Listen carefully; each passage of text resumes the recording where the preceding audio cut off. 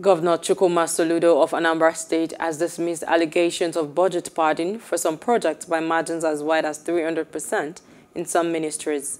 In a statement by his press secretary, Christian Aburume, reacting to an article titled, "Budget Padding Scandal Hit Anambra State Government," Soludo said criminals of different types displaced by his government were fighting back with propaganda.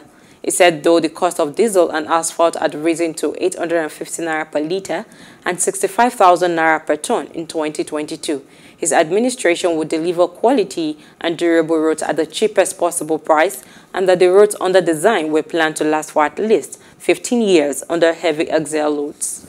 Hello, hope you enjoyed the news. Please do subscribe to our YouTube channel and don't forget to hit the notification button so you get notified about fresh news updates.